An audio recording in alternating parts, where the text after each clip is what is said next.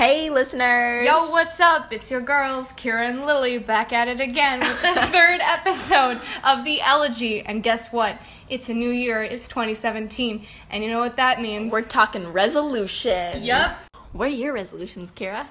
Well, you know what? I actually got a belly dancing skirt for Christmas, and so it's kind of on my to-do list. I've always wanted to teach myself how to dance, and now I have the opportunity. So for my 2017 resolution, I decided, hey, why not? I'll put some time aside each day to teach myself how to belly dance. That's super awesome. Honestly, I didn't make any resolutions because typically I like to think about setting goals for myself throughout the year, and I never understood why that should just happen at the beginning of the year. I mean, that's kind of true, yeah. A lot of people just make up things throughout the year and they want to better themselves. It really makes you wonder how New Year's resolutions started because we all have such different opinions about how they should be thought out.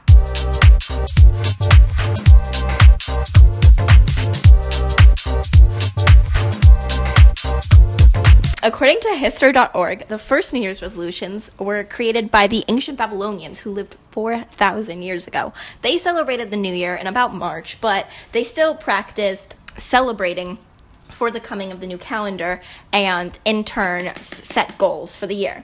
Then the ancient Romans were actually the first to start celebrating the New Year, and when we do in January. And what they did was they would make sacrifices to the gods in order to have a prosperous upcoming year.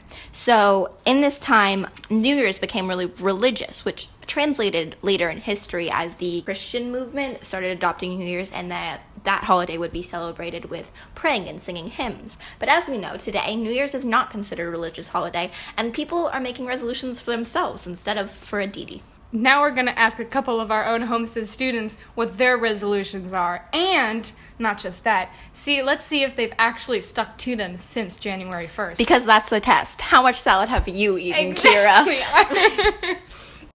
Okay, so Miss Gunderson, did you come up with any New Year's resolutions for 2017? I did. I want to spend more time in reflection. It literally means setting aside some time each day for reflection, whether it's from a teaching standpoint, how did my teaching go today, how are my students doing today, what do I need to do differently, to a personal spiritual reflection. Mm-hmm. So do you think resolutions, they last long enough? Do people actually follow through with them? Oh, I think they can. I don't think they ever work perfectly.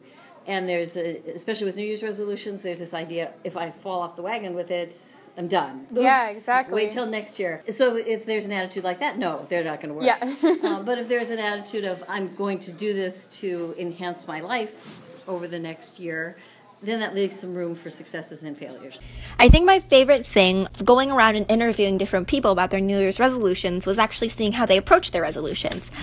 Like a junior, Tyler Duell, he had a full notebook where he just wrote down his goals. I went through a very thorough process I had a brainstorm, and then I got the first 30, and then I divided them by 3. Wow.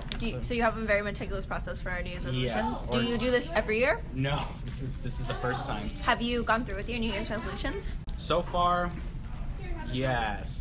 Now we're going to hear a word from junior Amanda Sun. Okay, so my New Year's resolution was to meditate 5 minutes every day and also do push-ups and sit-ups because I'm in cross country. Awesome. Yeah. How is it? Have you kept it up so far? Not really.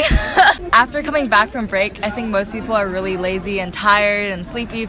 After this week, I'm going to start doing it. So whenever Lily and I would go around interviewing people, a lot of people that we came up to talked about Nefrata. Apparently had something to say. Yeah, so I talked to a few current sophomores, and apparently Nefrata talked to all of his students about New Year's resolutions and how they can be detrimental to students because they seem so large and lots of people give up. So here is sophomore Matt O. to discuss that. So at first I had a New Year's resolution. It was like to be proud of the work that I do and to like really put more work into it. But then like Mr. Nefrata said something about having a small goal. I started really thinking about that, and it's true. Like, it's a lot easier to break a really big resolution than breaking a small one. Well, that about wraps it up for these New Year's resolutions. I hope all of you are sticking to yours. I know I'm going to try. Thank you so much for listening to the Elegy Episode 3. Catch you next time.